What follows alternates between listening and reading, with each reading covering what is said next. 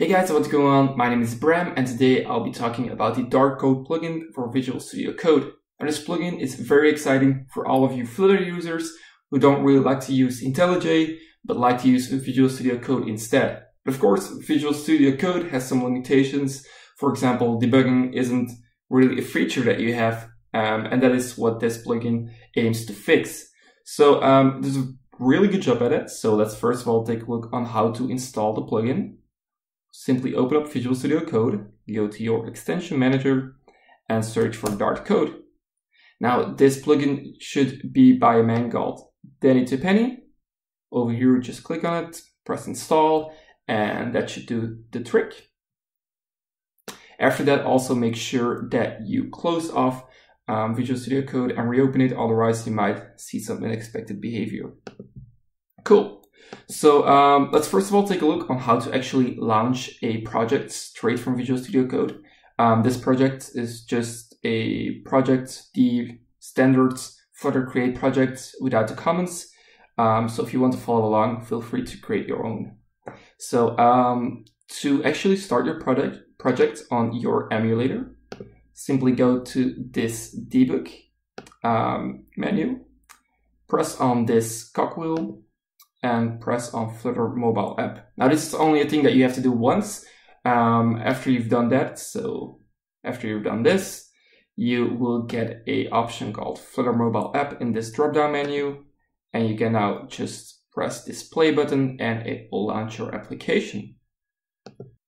Awesome, so our application is running now and we got this new menu at the top of Visual Studio Code with some options. We got a pause button, some grayed out buttons for debugging, restart button which will hot refresh your application, and a stop button. So let's change some stuff in our code. So let's first test out this hot reload button. So let's make this orange, press hot reload. And that should hot reload our application. Awesome, as easy as that. Cool.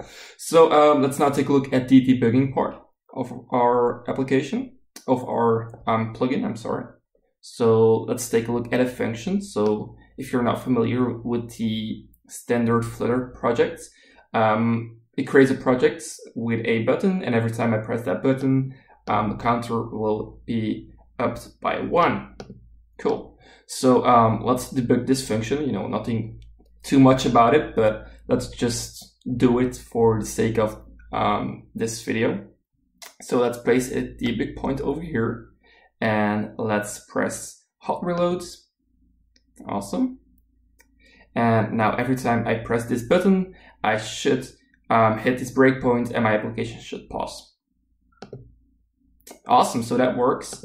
Over here, I can see all of the variables with the counter variable, etc. And over here, I can just step over, step into, and step out to, just like in any other debugger. Of course, if I just want to continue, just press on continue. Now, another cool feature about this plugin is that every time that you add a plugin in your pubspec.yaml file, it will be added to your project automatically. So further get packages will be run automatically for you, so you won't have to do that. Another cool feature about this plugin is that at the bottom over here, you see that I am running on Android SDK built for blah, blah, blah, blah, blah. So basically this is saying that I'm running on an emulator, but let's say that I was running multiple emulators on my device, or I was running, or I had connected a physical device and an emulator. I could switch between those just by changing this, by clicking on it, and by changing the emulator or changing the device. Cool, so I think I've basically covered everything about the plugin. It's really amazing. I know that the guy who made this worked really hard on this, so show some love to him, show some appreciation, because I know a lot of you guys really don't like IntelliJ and really do prefer Visual Studio Code, just like I do. So that was the video for today. I really hope you guys enjoyed it, and I'll see you guys in the next one. Bye.